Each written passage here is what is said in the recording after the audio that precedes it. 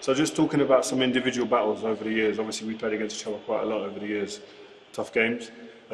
Who's been some of your most enjoyable and toughest battles you've played against? I've always said you and Vidic. People say that I scored a few goals against Manu. I would say when I was scoring against Manu, I was really happy because I didn't score much. So for me to score against you guys means that I had a good game. So you two and Carles Puyol, because he's tough, he's a very good defender, but he's a gentleman. So you prefer to play against the guys you could bully, or the guys you could kind of?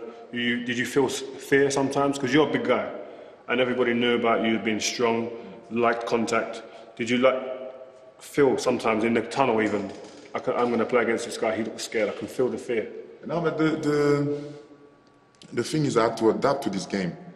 But this wasn't my game when I was in France. You know, I was always at the limit of the offside, and running behind. And when I came to Chelsea, I became like a target man.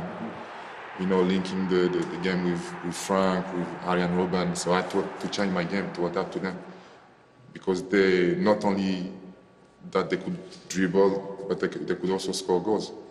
So when I came at the beginning, I was thinking, I'm going to be the one, I'm the king, I'm going to score the goals, but you realize that you got people around who can make the difference, so you have to share. So I learned also how to change my game.